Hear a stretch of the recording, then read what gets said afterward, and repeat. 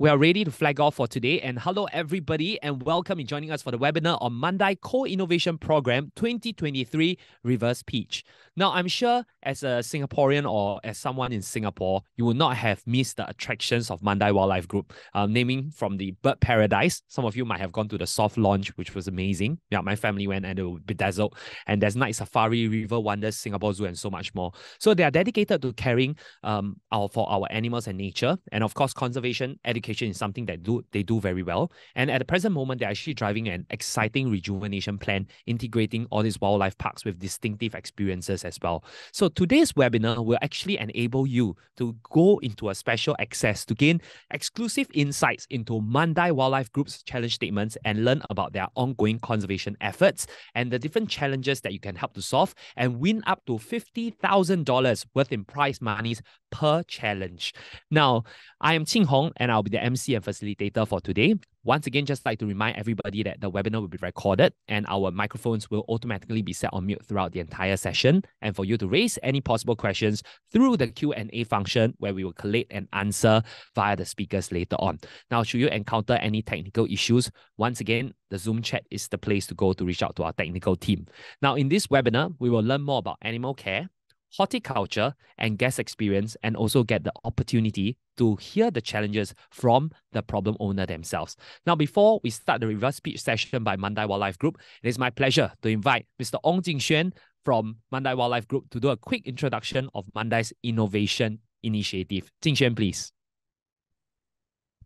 Hello, a very good afternoon, everybody.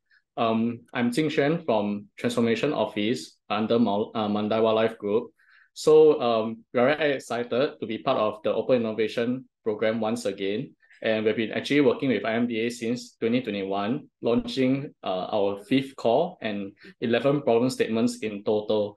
So as you might know, Mandai is a very unique organization as we have very distinct problems and challenges that we face here. Our parks present challenges such as like animal that revolves around animal care, guest experience, and also sustainability of park operations.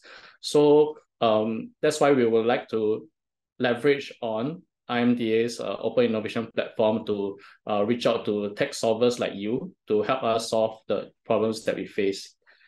Yep. Thank you very much, Jingxuan. Thank you. And thanks for bringing all these wonderful experiences to our tourists as well as the people of Singapore as well. Now, it says that it takes a village to raise a child, right? But to maintain a zoo as well as many, many wildlife parks, it truly takes the nation's effort as well as your digital initiatives to help Mandai overcome some of the challenges that they might be facing. And being from outside the industry, I'm sure you're able to offer something even more innovative and possibly something out of the designated field, which might be very, very helpful and of value to Mandai Wildlife Group as well. Now, without further ado, we thank Jingxuan for sharing Mandai's initiative and would like to welcome up our first presenter. Once again, just invite everyone to ask questions, with a lot of gusto, with enthusiasm in the Q&A tool that you will see at the bottom of your Zoom screen. Now, today, for our first presenter, we are going to welcome Mr. Chow Po Han.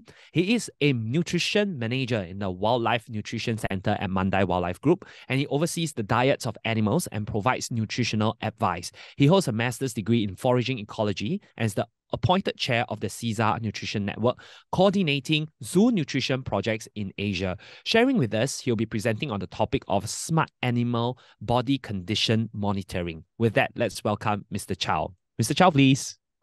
Thank you very much for your kind introductions. Thank you. Good afternoon, everyone. My name is Po Han. It's my pleasure to have a chance to share with you guys regarding to the first challenges we are going to bring up. So before actually starting my presentations, of course, I would like to share about that why you guys are here, because positive animal welfare is very important to Mandai Wildlife Groups. And why animal welfare is very important, because we are always pay attention. Animal is always our priorities, and animal welfare comes first before anything, right? So we are actually always trying to enhance the animal welfare and also optimize the staff productivity to be able to achieve all the values and goals we have. And you guys are here to actually help us to achieve this. So before we actually move into the challenges today, I would like to share with you guys that why the welfare is very important. And there are five domains composed with animal welfare, and nutrition is one of them, and together with environment, health, behavior, and mental states. And today, the main topic I'm going to talk about will be nutrition. So in order to understand the nutrition status of the animals, actually body condition scoring, we call BCS, is one of very important tools for us to understand the nutritional status of the animals and how we're actually using the body condition scoring. So basically, body condition scoring is to use the visual assessments to understand that the current energy and also nutritional status of the animals by understand the muscles and the fats conserved in animals. But probably some of you might question and asking about that why we need to use body condition scoring. Because first of all, that not all animals can be weighed, especially under the wildlife and exotic animals settings. It's not everyone, not all animals will be able to step on the weighing scales and be able to be weighed. And the second reasons why is because some of the animals, they have some access issues. Either they are quite sensitive or we have not yet trained them to actually step onto the weighing scales. And we also know that different animals that have different bone structures. For example, that some of the people actually tend to be taller, some of the people tend to be shorter. So using a body weight as one golden standards will not be able to apply to every single different structures of the animals as well. And the lastly is that because of using body condition scoring by using the visual assessments, we will not to be able, we do not have to you buy any expensive equipment or tools to be able to understand the nutritional status of the animal. So technically, they are actually free. And I'm not so sure if you guys have any pets in your home. And if you do, I hope you also seen these kind of tables and guidelines before. For example, like if you want to understand how is your dog and cats are doing well or not, there are some of the commercial body condition scoring guidelines out there for you guys to understand what would be the ideal body condition of the animals. But how we generally actually evaluate the body condition of the animals is based on categorize animal body condition into different scores. The more central of the score, the more ideal the body condition is. The higher of the score indicate animals are either obese or overweight. The low of the score indicating the animals are either lean or emaciated. So these are very quick understanding of the guideline. Usually you can find online or anywhere else to evaluating the health of your animals. But what I shared earlier is actually more towards to the pets industry. But for the exotic and wildlife animal industry, actually there are still some of the appropriate guidelines for everyone to refer to. For example, these are some of the different exotic animal body condition scoring guidelines to be able to can be used online as a resources. But why online is so important? Because if you don't have any peer review and also objective guidelines, actually you will actually somehow have a biased result because why we want to use guidelines to try to avoid any humans and personal preference, any bias toward to when we are scoring the animals. So having a guideline is super important when we're doing a body condition scoring of the animals. And why understanding the nutritional status of the animal is super important in terms of making sure animals' welfare is not being compromised is because we have found that the body condition scoring are very highly related to some of the health issues of the animals under our care. And in the modern zoos and also pet industry, actually we are seeing much more obesity issues over those like emaciated or lean animals. And obesity has been found with highly correlated with many different kinds of health issues, for example, diarrhea, skin condition, diabetes, or lameness. So these are all the problems where if we will be able to understand the current nutritional status of the animals by using BCS, we will be able to potentially preventing any health issues of the animals will potentially get in the future. And these are the general procedures Mandai wildlife groups are performing the regular body condition scoring of the animals. So basically, we will form evaluating committees, mostly composed by the keepers and nutrition staff.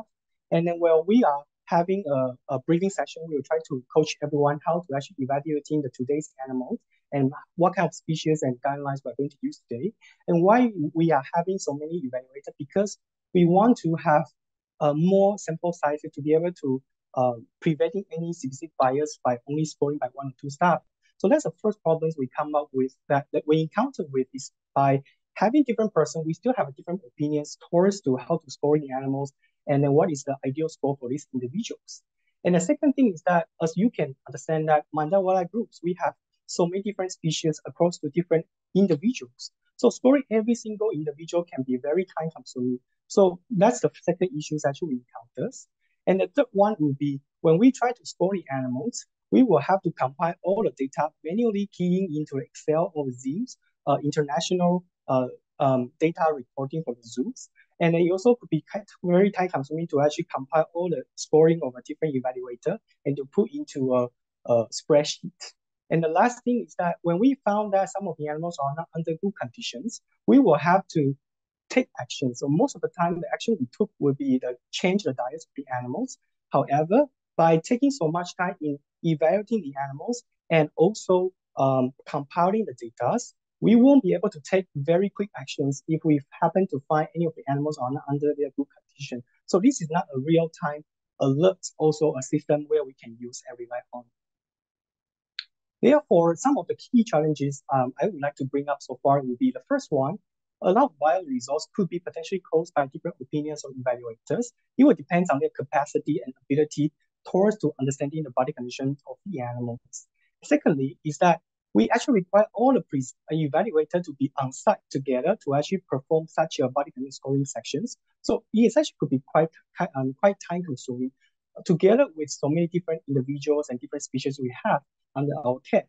And the fourth would be the tedious data recording and also compilations, where a lot of data require manually keying and takes a lot of time. And lastly, as I shared earlier, that it takes a longer time and slower in taking actions towards to the undesired body condition of the animals. So the challenge of today would be a smarter body condition scoring system where we appreciate everyone to give us some of the ideas where you can help us to resolve the problems. The first one, we would like to suggest that the new system should be having automatic and also precise monitoring of the body condition of the animals by effectively and efficiently assess the body condition scoring of the animals, and also minimize the human bias where we can rely on some of innovative programs to be able to close following up with the guidelines. Like I said earlier, that having a proper guideline is super important because we don't want it to be rely on specific person preferences. And secondly, we want the system to be integrative and user-friendly because when we having this kind of system and platform to be scoring animals, which could be easily incorporated into our IT infrastructure and applications, and the permits and submission of the pictures and videos of intended animals can be easy to be done to upload it to the platform. And upload media could be labeled and documented for the future references. Because the more database we have in the future, we can actually somehow improve the precision and also accuracy of the data we can evaluate for future usage. And the features we like to have will be have a continuous and unsupervised learning and data recording. This is similar to what I said earlier that overall accuracy could be improved by when we submitting more and uploading more pictures and videos for the system and also the program to be learned by itself.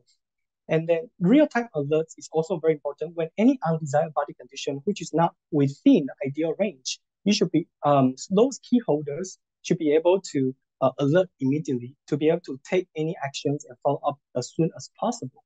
And lastly would be any proposed solutions have to be non-invasive, meaning that because like I said earlier that the body condition scoring is by using a visual assessment without intervene or interrupt any interactions of the animals. Therefore, the new proposed system should not also have that kind of, should not have any invasive where adding any additional stress to the animals will not be preferred. This is the species of interest. This is based on all the animals where we could potentially find a peer-reviewed guidelines out there from the hoofstops and felines, canines, and some of the otters and the primates. But we know that there are some kind of like different level of difficulties depends on different species and taxons. So we will advise any solutions holders to be able to help us to pick up at least one species from each of the taxa to be able to try and test out if the system to be able to work for all animals. So from low to high difficulties, please choose one of each from 5 to 8 species to be a test species. And of course, the system, we also want to be ensuring that the body count scoring guideline will have to be always based on the guideline. So the data establishment will have to identify the key body parts of the animals for the further assessments. And the body condition definition of the score will have to be clear indicated, and parameters should be strictly follow the guidelines. And the last thing is that the system validations will have to be performed with a trial to make sure that the minimal errors of the assessments, to make sure that the outcome of the system to be able to in align with the actual assessment of how we actually see of the animals. And of course, we also want to make sure that there will be a continuous, at least 6 months of the maintenance to make sure that the system can be running throughout. And the network will have to be compliant with our Mandai Wildlife Group IT security measurements. So that is pretty much the challenge briefing of my first part. I would like to see if anyone has any questions. Thank you very much. Thank you very much, Pohan. I think that was quite an insightful presentation on the different challenges that we face. And across the entire Mandai Wildlife Group, we are sure that as you have presented, there are many different animals that comes in all different shapes and sizes and needs as well. So I'm sure it's quite an uphill task and quite a challenge to undertake. But of course, for those of you who already have worked with similar projects in another setting, with animals or otherwise, feel free to take a shot at this as well. So this is the first challenge over here, first challenge statement on smart animal body conditioning, condition monitoring as well. So just wanted to ask Pohan once more. I believe you raised up some stats along the way, as well as some species of interest. So could you just recap for us, what are some of the key stats that we are looking at again, or is it different for every animal? So yeah, so basically we are seeing right now is that we want to each of the species, their steps in general is very similar. By having a system to be able to, for us to upload those pictures of the animals and or even the videos, when we submit the pictures of the animals, we will be able to directly see the evaluation of the body scoring of the animals as an outcome. And so therefore, the species of each of the animals, I listing out just earlier right now with the low difficulties to high difficulties, actually depends on our personal experiences. Like for example, the primates, they could be quite challenging in terms of because they have a fur, they have a hair. So they could be much more difficult in terms of for the system to actually to learn how to identify the body condition scoring of that species. But for the hoof dogs, like the deers and also giraffe, they are actually much more easier as long as you have a proper angle of the pictures. The system should be able to actually easier for them to actually generate a score. So basically the steps is very similar by establish a proper parameter of different body conditions of the animals, and then to allow the system to be able to give the scores for us, and for us to actually upload the pictures and automatically learning and unsupervised to improve the precision accuracy with the time. So different species, different difficulty, but the steps are the same. Right. Thank you very much, Pohan. I think that's very enlightening. And of course, I'm sure there's quite a bit of information, especially on the different species that Pohan has mentioned. So please be assured that these slides will actually be uploaded on the Open Innovation platform, where you can view the slides again for your perusal and for your discretion on which of the species you would like to work on first. And there's actually another great question by Ram Raju. I think tapping on the existing resources that Mandai Wildlife Group might have already have in place. His question is actually on how do we identify which animal we're looking at within an animal group, such as a herd of elephants. How do we know that this is elephant A, elephant B, etc.? Is there already some tagging in place? Even though like vision system can identify an elephant, but they might not know it's elephant A. So anything that's already in place for identification of a particular animal? Yeah, thanks a lot. This is a very good question. So basically what we have right now is that we have a group of the animals where we can individually identify them. So when we perform a body count scoring of the animals, we actually will writing down who are we scoring to right now in the moment. So while we actually scoring the animals, identify what the species and individual they are, we will be able to tracking how the body count scoring evolved with the time. So ideally, we actually always prefer to actually identify every single individuals, but we do also have the groups of the animals. For example, we have a lot of individuals of the deers and night safari. And I mean, to be honest, like none of us we to be able to really 100% this individual is who. So what we actually trying to do is that for the herds, a group of the animals, we were just trying to scoring them one by one, but without identifying them. But the only that is the so-called the issues we have where for those animals we can actually identify them. We will try our best to identify them. We will be able to see how the body cancer scoring scores evolve with the time. But the rest of the individual, like as a group, we can not never identify them. We were just scoring based on them, and which we are comfortable with, as long as we still have they are also within the ideal body condition scoring range, and that will be fine. Right. I understand. So there's not always a need to identify, oh, the elephant is Dolly, the other one is Jack, and things like that. It might be okay if you just have a herd and you understand all the individual stats. And if there's any particular animal that seems out of sorts, and then we can send a real-time alert, and that will then require human intervention. Is that right, Pohan? Yes, that's correct. 100% correct. Thank you. Thank you very much, Pohan. Thank you so much for your presentation, and we love to connect with you again. And for those of you who are interested in the challenge, once again, we'll upload the slides again. Thank you, Pohan. Thank you. Thank you very much. Thanks for your time. Thank you. Thank you. And moving on to our next speaker, of course, we have the Vice President of Veterinary Healthcare of Mandai Wildlife Group, Dr. Xie Shangzhe. And the department that Dr. Xie and Dr. Shangzhe actually leads is actually ensuring the health and welfare of the animals under the group's care is maintained through regular routine health checks, evidence-based diagnosis, treatment of diseases, as well as cutting-edge veterinary medicine. Now, prior to Mandai Wildlife Group, Dr. Shangzhe has actually worked in various veterinary practices all across the world. Now, sharing with us on the challenges of smart bird breeding monitor in nest boxes, let's welcome Dr. Shangzhe. Dr. Shangzhe, please.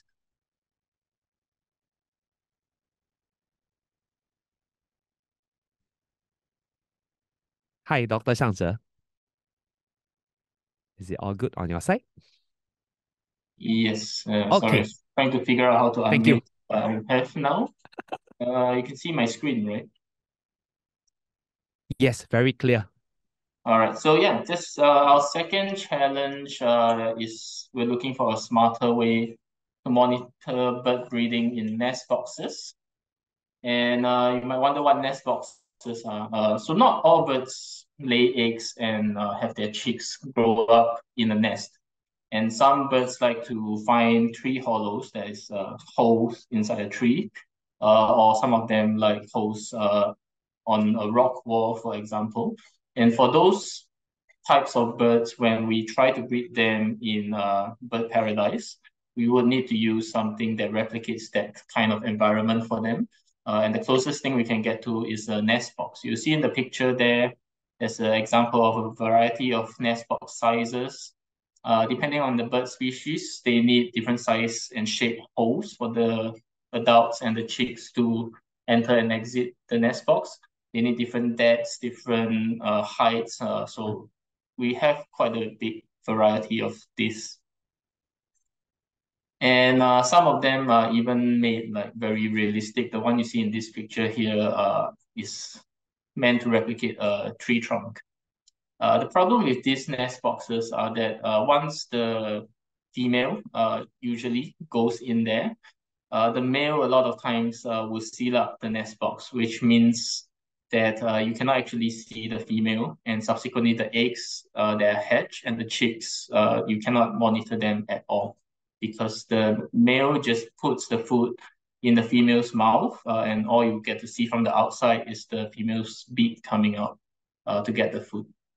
And species such as hornbills do this. Parrots use, some parrots use nest boxes as well. It's just that parrots, they don't seal it up, so they can come in and out a bit more frequently, and it makes it easier for us to monitor it if it's a parrot. But for hornbills right now, it's almost impossible for us to see anything once they're sealed up inside. The other problem is that when you do try to go in and have a look, say even if it's a parrot, sometimes you try to take a peek inside, and if it scares the female or even the male sometimes, then they can abandon the nest box.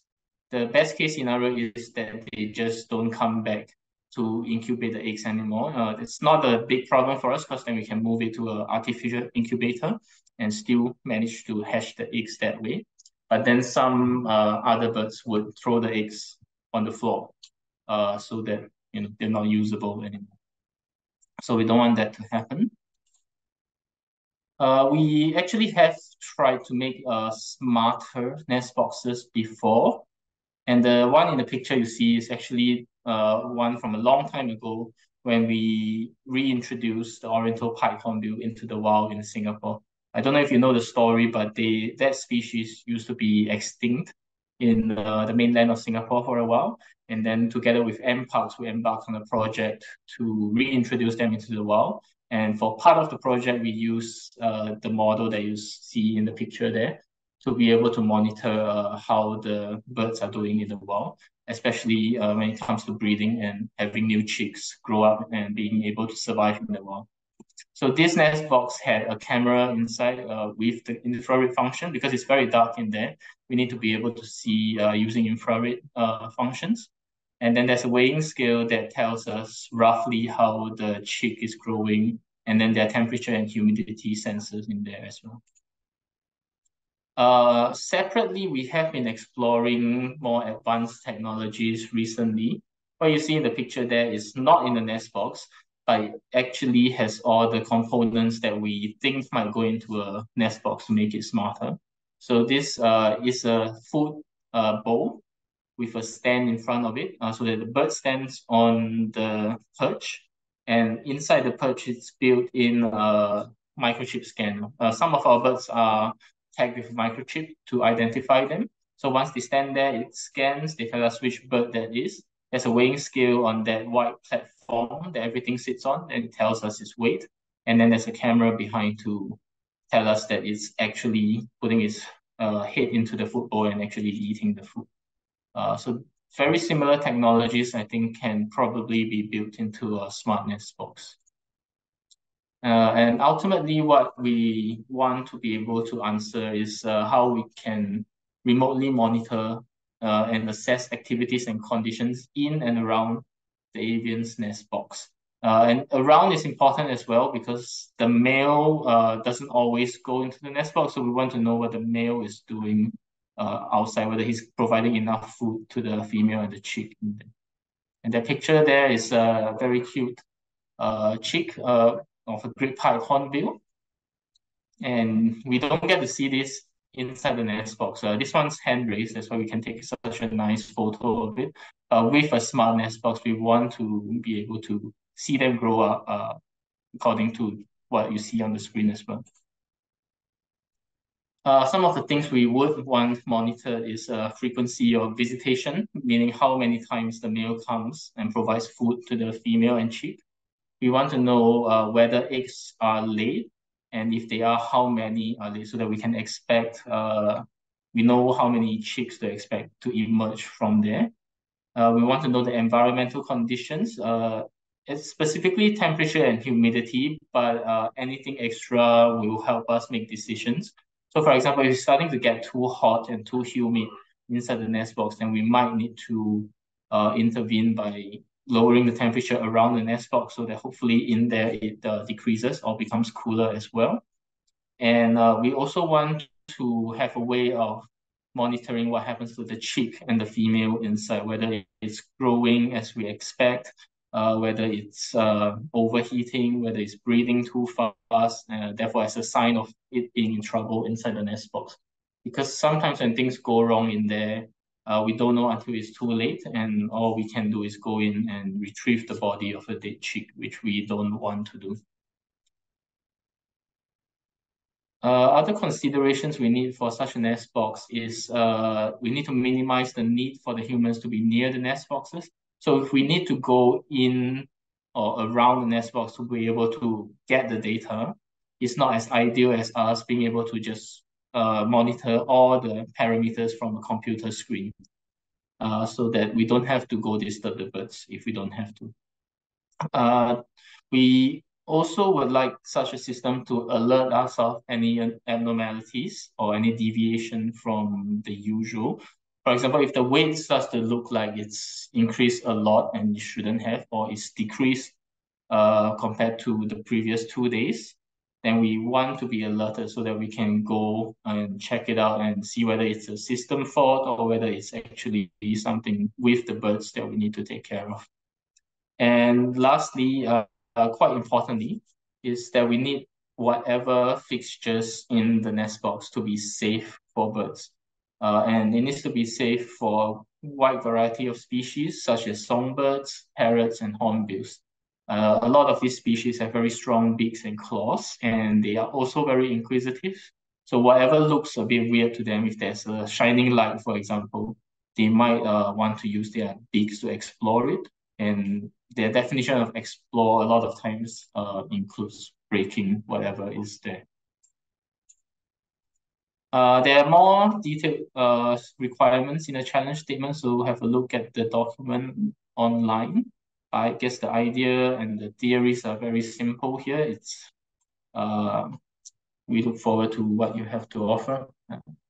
Yeah, Thank if you you have very any much, questions. Dr. Sangze. Thank you very much. So, and for any questions, please raise through the Q&A once more. And of course, I believe once again, there are a lot of details in the presentation slides that you might want to review, and feel free to do so on the Open Innovation platform where slides will be uploaded as well. So, just out of curiosity, Dr. Sangze, I think this might be one of the questions that the participants might want to know is that roughly how many species, different species are we looking at? Because I do see that they have different breeding boxes, and what's the quantity of deployment? Because I do believe that certain sensors might be a little bit more expensive to deploy. So depending on the quantity and the type that is required to build, the cost might be or might not be within range of the budget that's allocated. Yeah.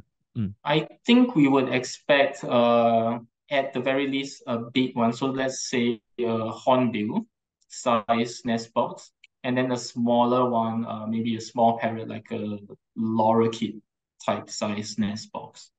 So that we know how scalable these things are. Like if you can make the smallest and the biggest, then the intermediates shouldn't be too hard to adjust for. Right, true. So the minimum viable product, I would assume here will be a small box for the smaller breed of birds and a bigger one for the hornbill size of birds. Is that right? Yeah. Thank you. Thank you very much, Dr. Sangze. I'm sure many of you might have more questions after you review the presentation and gather more thoughts as well. So we'd like to thank Dr. Sangze for your time over here for the Q&A as well. And of course, for anybody to continue to connect with the Mandai Wildlife Group to understand more about the challenge in detail to craft a suitable solution. Thank you, Dr. Sangze. Thank you. And of course, up next, over here, we are moving on to our third speaker of today. And today we have Mr. Eric Leong. He's a certified arborist from the Horticulture department. So other than the wonderful animals and, that we love to take pictures of, the environment is also of utmost importance. And of course, if you have been to any of the wildlife parks, they are really, really beautiful in terms of the landscape as well. So today we have Mr. Eric Leong, and he's a digital native and having a passion for technology in this interest. He is driven to champion innovation by harnessing technology to boost the capabilities of our digital transformation for arboriculture. So sharing on the challenges of smart detection alerts in horticulture maintenance, let's welcome Eric Leong. Eric, please. Hi everybody, Eric once again. I'll be sharing with you about the horticulture tree inspections challenge that we are proposing. Right, so first of all, our existing problems is that our existing process is labor intensive, time consuming, costly, and is very dependent on the visual accuracy of our human inspectors, and this could also and the site conditions. So Mandai Group wants to leverage on all these new digital technologies to enhance our productivity and optimize for staff efficiency. And we are having this innovation. We are participating in this innovation program to get innovation from another perspective. Right. So what we expect from this system is a system for inspection, detection, and execution to reduce the dependency on labor and time taken for tree inspections. So for me to further elaborate, I'm going to go through some possible use cases. Currently, we are inspecting trees physically on site. We have to go down to a tree and measure their curves, look at their conditions, so on and so forth, which consume time, resources, and sometimes we are restricted. We are restricted from entering because we not only work around the plants, we have to work around animals as well. this could accumulate a lot of human fatigue, which leads to a lot of errors on the ground. So we want to be able to have these inspections remotely and be able to take virtual measurements. So for example, this tree that you can see, this image that you can see on the left is a tree that is leaning on another tree in an exhibit. We are not allowed to enter these exhibits during operating hours. However, if say someone notifies us of any issues of the tree, we have to go in and take a look at the tree. Which leads us to all these time restrictions and us being physically restricted from entering the site. However, these are all concerns that we have, and it's very time sensitive.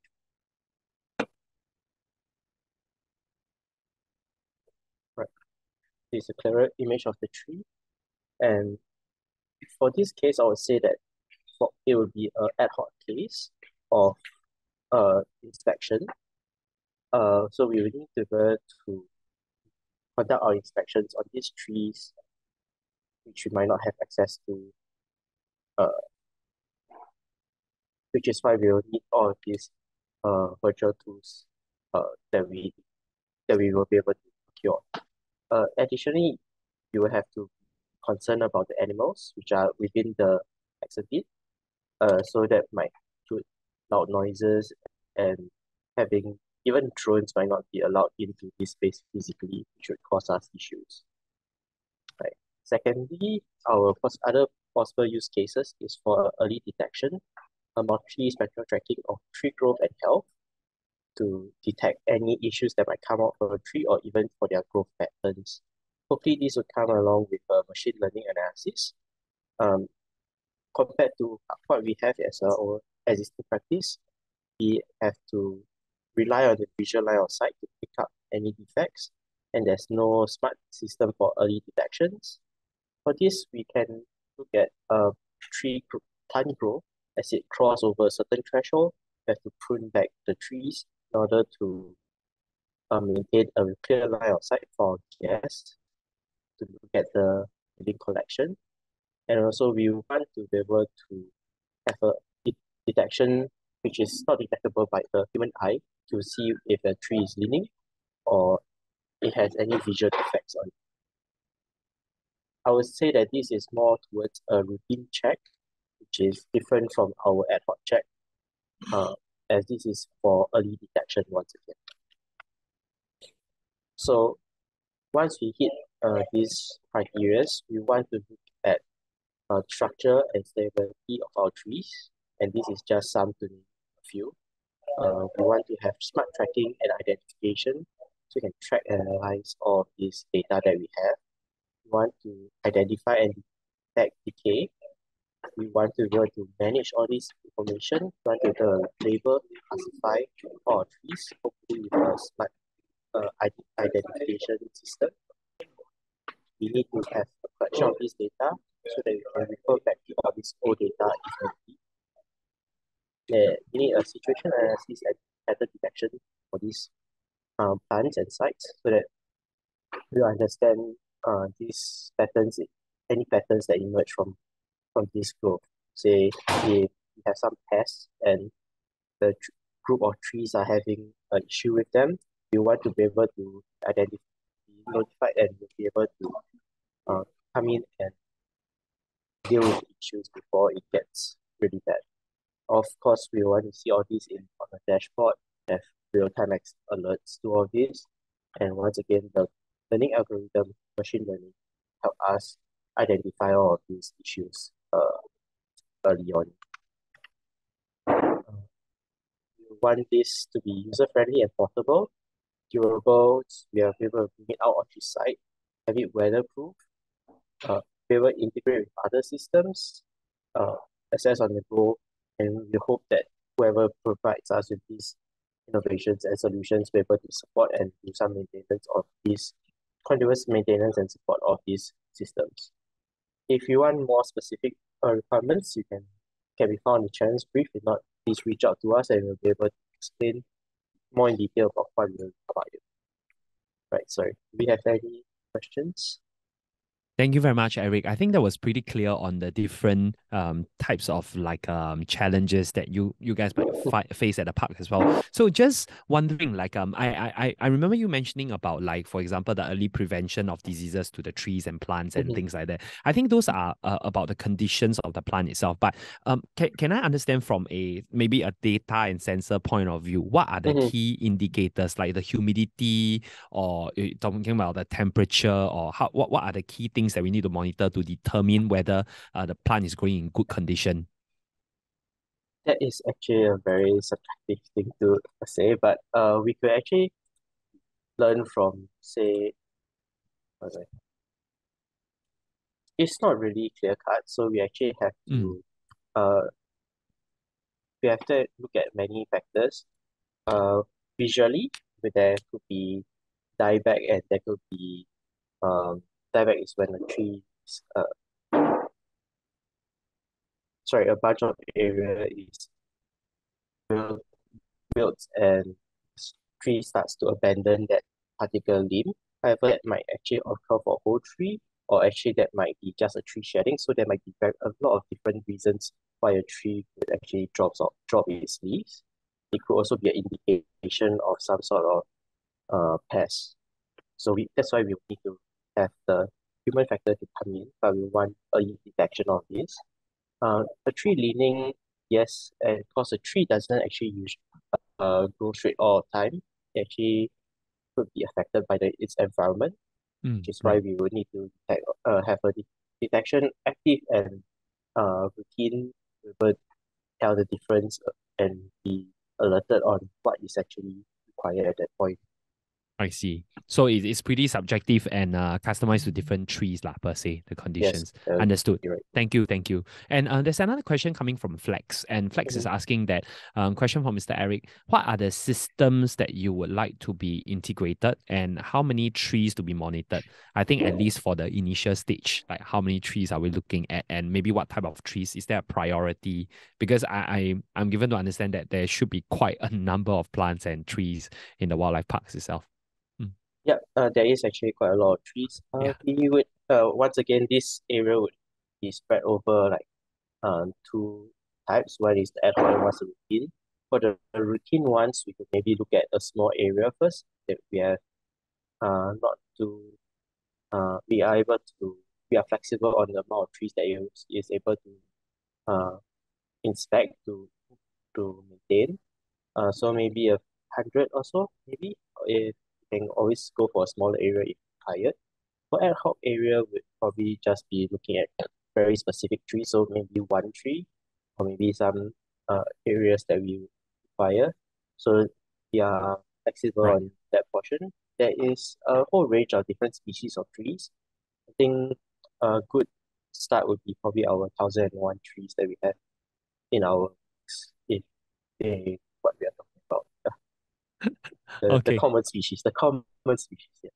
Right. So there's a routine area, and there are some ad hoc areas that they could essentially try as a different project to see whether it's viable. But the routine area will be the focus. Yeah, right. Yep. Thank you. And there was a question about are there any systems? Yes, the systems. Yeah. So we currently do not have any systems in place right now. However, we are looking forward to having a lighting protection system that will be having a smart alert. If this system could integrate with other systems as well, that would be great. So probably some sort of RPA or some sort of just communication between the softwares would be great. Right. So to provide some alerts in case a tree actually drops, or some kind of safety concerns over there as well. All right. So in short, no systems to the system has to be integrated with the central I guess the infrastructure of what MWG has at the moment, or it could be sent. We currently do not have a system in place. It's just other systems which we are looking to procure a lightning protection system. Oh, okay. Yeah. So Yeah, so smart they lightning are free to system. propose this as well, right?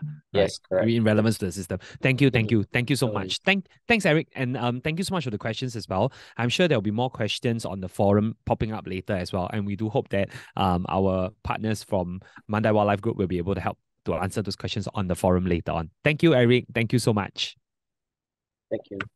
Thank you. And today we have had 3 presentations so far, Sorry. and we're down to our very, very last speaker today. And for our final speaker, we have Miss Corinne Ng. Corinne will actually be sharing with us on the challenges of acoustic localization. So on the topic of smart identification and localization of wildlife in the rainforest. So Corinne is actually one of the pioneer team members involved in the conceptualization of the project's vision. She has contributed to the conceptualization as well as the curation of the visitor experiences for the bird paradise and the new rainforest park in various fields. So as an architect, she manages exhibition design, project coordination, architectural design, animal exhibit design, and has design and construction knowledge of the largest aviary system in the world, animal containment strategy, as well as pest control for animal enclosure. So with her experience, she manages to translate visitor journey and experiences into technical design with animal as well as operational requirements. So today we will be having Corinne to present the final presentation, and feel free once again to send any questions via the Q&A along the way of the presentation. So we're going to hand over the time to Corinne. Hi, Corinne. Hi, thank you.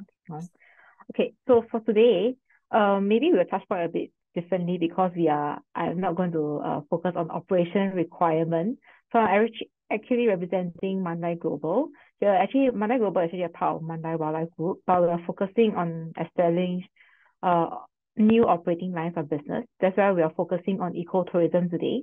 So there's this ecotourism segment that we are actually going into this untouched virgin forest in Brunei. And because to create a visitor experience in the national park, we actually needed a system or a solution to provide data about our adjacent forest and surrounding so that it will enhance the visitor experience whoever to come to visit the national park. Okay, so the idea is to learn more about the forest through the system or technology that we are creating here.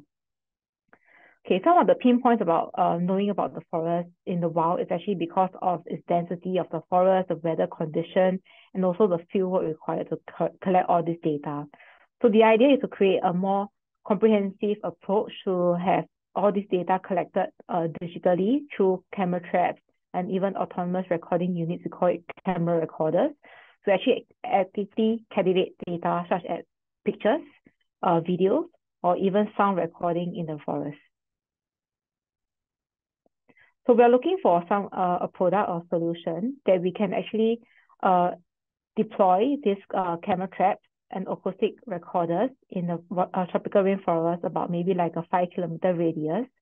So they will be able to do it in an integration where all this data will be collected through this machine, or this machine itself will be able to identify which species they are able to identify in the forest. For example, let's say this camera trap has taken a series of photos or identified a series of photos across a month or 2 months during this period. But using that data, right, the data is actually further sorted out to know which species have been identified, what time have they been identified, and how frequently, or even very specifically to identifying individual in the future. Okay, so as the environment for the machine is actually not in the urban setting, it's in the rainforest. So we're looking for something that is more durable in the climate, like terrestrial rain, that could be occasional tree fall and things like that. So these are things that have to be mindful about. So but how can we conduct objective survey to localize the animals in the Brunei rainforest, right? So as you know that Brunei, if everyone not very familiar with the site itself, it's actually over here. So in Brunei, actually it's into 2 main portions. So we're focusing on the smaller portion here called Ulu Teburong. So even though it's one of the smallest country in Borneo, it's actually one of the most diversified in terms of density of wildlife. So the idea was to have this smart monitoring system and also in the end contribute to intelligent nesting to actually have a wildlife mapping of the Teburong rainforest from our eco lodge here. So over the years, our visitors like the guests who come into the lodge will actually contribute to the improvement of the inventory. So for example, the guides will actually bring them to to actually activate the camera traps or activate the sound recording devices, and for them to start to inventorize or to help us inventorize all the findings that we can find in the rainforest. So the idea is to also create a live comprehensive digital map that over the years we will build up to have this catalog of information so that we will be able to understand the forest better. Okay, so as you can see, there are some other references in the US or in the Amazon rainforest. They're actually an open platform for new technology solutions. So we want to create this data, right, could be actually shared across board internationally for local, regional, or researchers to contribute to the conservation of the rainforest. And this open platform will be able to access for researchers or even public around the world. So maybe just a little bit of sharing of experience, because usually in the rainforest, if you were to go in as a guest, a guide will actually bring you around to show you, the pinpoint to you, oh, this is actually a orangutan or rhino or something like this along the line. But this is actually done through very manual intensive sightings. For example, a guide will actually go very early in the morning. They will actually recce the site, find out what are the animals nearby, then come back and report so that they will be able to bring the guests to where the animals are. But this is actually a very periodic kind of sighting, and there's no data collection involved in this field work. So it's very minimal technology and also very manual intensive as well. And then the data itself is actually, the experience itself is very depending on what the guide can deliver on a day. So it's a very ad hoc basis. So what we want to do here is actually doing a very much more comprehensive study in terms of the smart monitoring. So we're able to get not just like a period of a time where the guide actually go out in the fieldwork, but 24/7 monitoring and also data collection.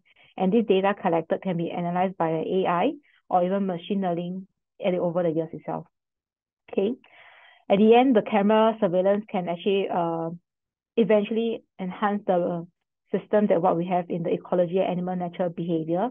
So it will help to identify the species or even individuals, calculate whether for example, this particular animal is coming in very frequently or they're not coming very frequently, or for example, they only come in during this period of time during like a correlated events. For example, there's a flowering event of this particular tree or fruiting event. That's where the animals are frequently found at this area. So these are some of the target species that we are looking for. The species of hornbills in Tebrong, 7 species here, and also 2 main primates such as the northern grey gibbon and the Hosea gibbon. So for the gibbon, they are actually very vocal species, and also the hornbills. So the idea is to use not just camera traps, but also use acoustic recorders to be able to record the proximity of their location as well. So at the end of the day, the idea is to create a map where every guest will start to come in to build a catalog or help to build this catalog of resources. So the integration of the unit itself is to tell, for example, this guest, maybe let's say, Erica has come in on this date, and she has her camera trap or her acoustic recorder that was being deployed by her has identified a langur, a civet, or northern grey gibbon over the period of her stay. And for a researcher, it'll be for ecologists, it'll be very useful to know a specific time that we identify, whether they are in a group or whether they are in a solo activity. So I think over this slide here is to really break down what is the requirement for the components that is required for this surveillance.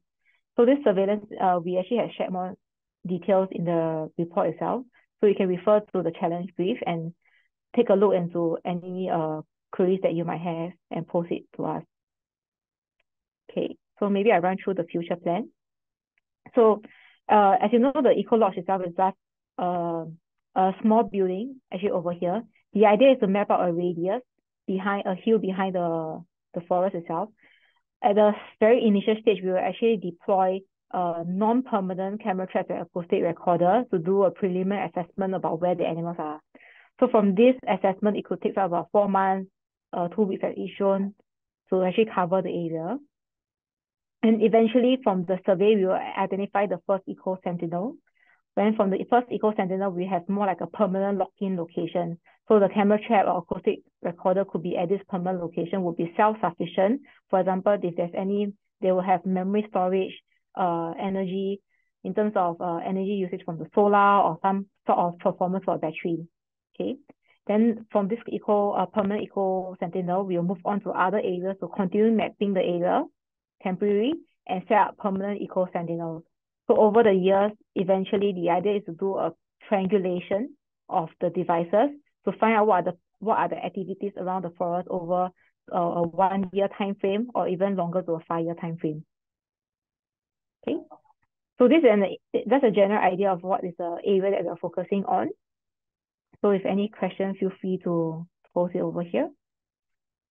Thank you very much, Corinne. Very, very exciting plan on the Mandai Global. I think none of us would have known about it if not for you. Thank you so much for sharing. And I think it's very, very cool to have something that is crowdsourced. So you have like visitors and guests, going out to really become the people who capture these activities of animals and be able to feed back to a system where others can actually leverage. And with more outposts, I believe they are able to triangulate where the herd of animals or, the group of animals is moving as well. I think it's quite exciting. But it does sound like a very, very big scale project that requires quite a lot of expertise and solutions as well. So feel free to ask any questions via the Q&A right now. But at the moment, I just wanted to check in with Corinne as well. So you mentioned about I think two things, if I remember correctly. One is on the sound part of things. The other one is more on the visuals. Is that right? So there's a part about taking photos of the animals, and the other one was more on the sound. So are